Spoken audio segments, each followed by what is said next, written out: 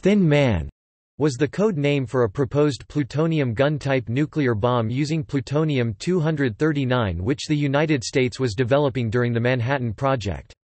They aborted its development when they discovered that the spontaneous fission rate of their nuclear reactor-bred plutonium was too high for use in a gun-type design, due to the high concentration of the isotope plutonium-240. Early decisions.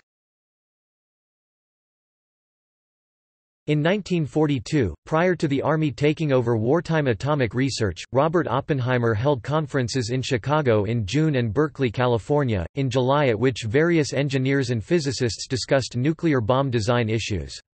A gun-type design was chosen, in which two subcritical masses would be brought together by firing a bullet into a target. The idea of an implosion-type nuclear weapon was suggested by Richard Tolman but attracted scant consideration. Oppenheimer, reviewing his options in early 1943, gave priority to the gun-type weapon, but as a hedge against the threat of pre-detonation, he created the E5 group at the Los Alamos laboratory under Seth Nettermeyer to investigate implosion. Implosion-type bombs were determined to be significantly more efficient in terms of explosive yield per unit mass of fissile material in the bomb, because compressed fissile materials react more rapidly and therefore more completely. It was decided that the plutonium gun would receive the bulk of the research effort, since it was the project with the least amount of uncertainty involved. It was assumed that the uranium gun-type bomb could be more easily adapted from it. The gun-type and implosion-type designs were codenamed Thin Man and Fat Man projects respectively. These code names were created by Robert Serber, a former student of Oppenheimer's who worked on the Manhattan Project. He chose them based on their design shapes. The Thin Man would be a very long device, and the name came from the Dashiell Hammett detective novel The Thin Man and series of movies by the same name. The Fat Man bomb would be round and fat and was named after Sidney Greenstreet's character in The Maltese Falcon. Little Boy would come last and be named only to contrast to the Thin Man bomb.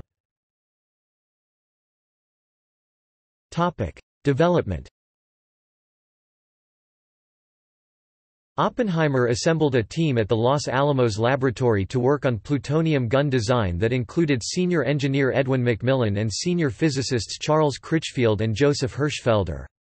Critchfield had been working with sabots, which Oppenheimer believed would be required by the Thin Man to achieve the high muzzle velocities that critical assembly would require. Hirschfelder had been working on internal ballistics. Oppenheimer led the design effort himself until June 1943, when Navy Captain William Sterling Parsons arrived and took over the Ordnance and Engineering Division and direct management of the Thin Man project. These four created and tested all the elements of the Thin Man design between April 1943 and August 1944. Parsons, who had developed the proximity fuse for the Navy, ran the division, and handled liaison with other agencies. As the head of the E6 projectile, target, and source group, Critchfield calculated critical masses, and instituted a system of live testing with scale models using 20 mm cannon and 3-inch guns. While full-scale Thin Man tubes took months to produce, these were readily and easily obtained. It was not possible to conduct tests with plutonium, as it was not yet available. Indeed, the actual physical characteristics of the metal were little more than educated guesses at this time. Hirschfelder headed the E8 interior ballistics group. His group performed mathematical calculations, but he also had to identify a suitable powder, igniter, and primer. His group conducted full-scale tests with their selections. Fixing the physical size of the bomb proved important when it came to selecting a suitable aircraft to carry it. The E8 group estimated the muzzle velocity of the gun at around 3,000 feet per second, 910 meters per second, close to the maximum achievable in 1944, and calculated that the pressure in the barrel would be up to 75,000 pounds per square inch, 520,000 kilopascals. Although the weapons designers thought that simply bringing a critical mass together would be sufficient, Serber suggested that the design should also include an initiator. A polonium-210 beryllium initiator was chosen because polonium-210 has a 140-day half-life, which allowed it to be stockpiled, and it could be obtained from naturally occurring ores from Port Hope, Ontario. Oppenheimer requested that it also be manufactured in the X-10 graphite reactor at Oak Ridge, Tennessee or, when they became available, the reactors at the Hanford site.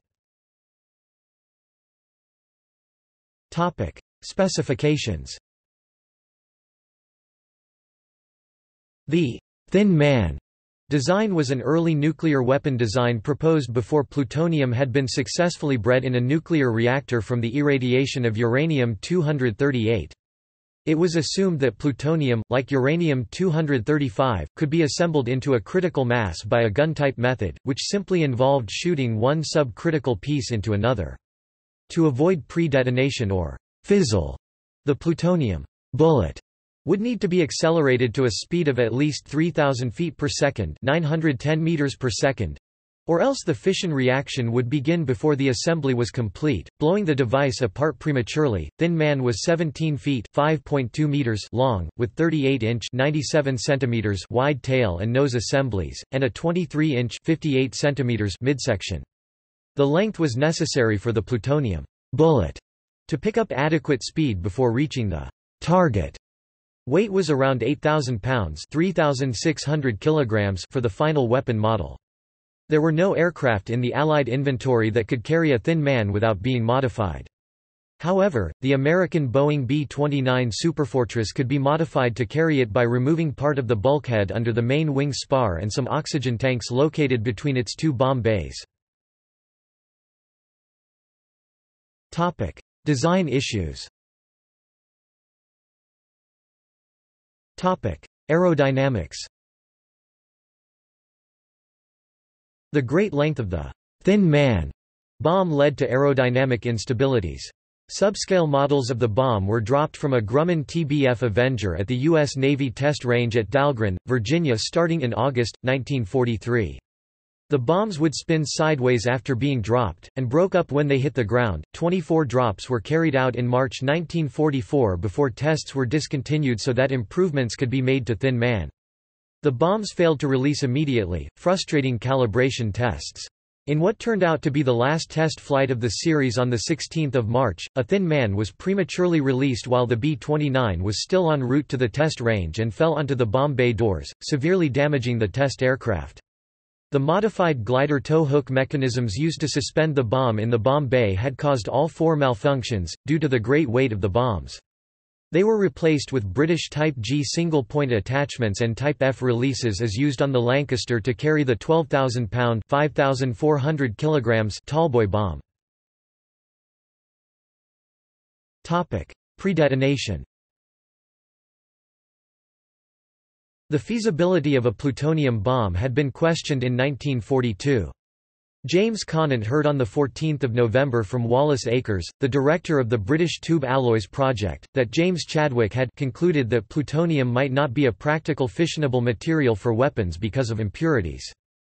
Conant consulted Ernest Lawrence and Arthur Compton, who acknowledged that their scientists at Berkeley and Chicago respectively knew about the problem, but could offer no ready solution.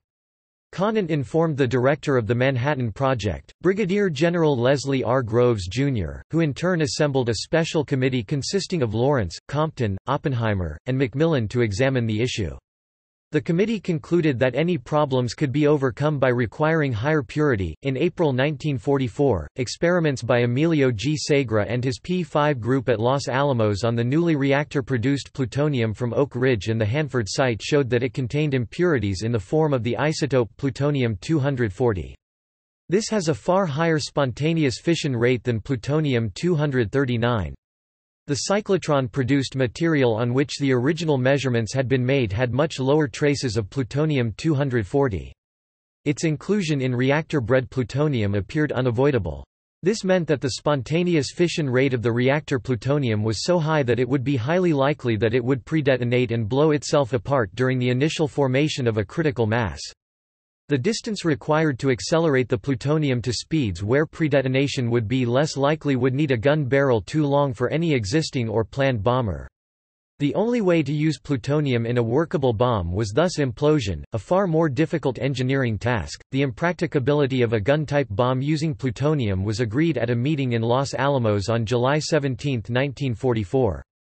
All gun-type work in the Manhattan Project was directed at the Little Boy-enriched uranium gun design, and almost all of the research at the Los Alamos laboratory was reoriented around the problems of implosion for the Fat Man bomb. Topic notes. Topic references. Campbell, Richard H. 2005. The Silverplate bombers, a history and registry of the Enola Gay and other B-29s configured to carry atomic bombs. Jefferson, North Carolina, McFarland and Company. ISBN 0-7864-2139-8. OCLC 58554961. Hansen, Chuck 1995. Volume 5, U.S. Nuclear Weapons Histories. Swords of Armageddon, U.S. Nuclear Weapons Development since 1945. Sunnyvale, California, Chukalea Publications. ISBN 978-0-9791915-0-3. OCLC 231585284. Hoddeson, Lillian, Henriksen, Paul W., Mead, Roger A., Westphal, Catherine L. 1993. Critical Assembly, A Technical History of Los Alamos During the Oppenheimer Years, 1943–1945. New York, Cambridge University Press. ISBN 0-521-44132-3. OCLC 26764320. Nichols, Kenneth D. 1987. The Road to Trinity. New York, William Morrow and Company. ISBN 0-688-06910-X. OCLC 15223648. Serber, Robert, Crease, Robert P. 1998. Peace and War, Reminiscences of a Life on the Frontiers of Science. New York, Columbia University Press. ISBN 978-0-231-10546-0. OCLC 37631186.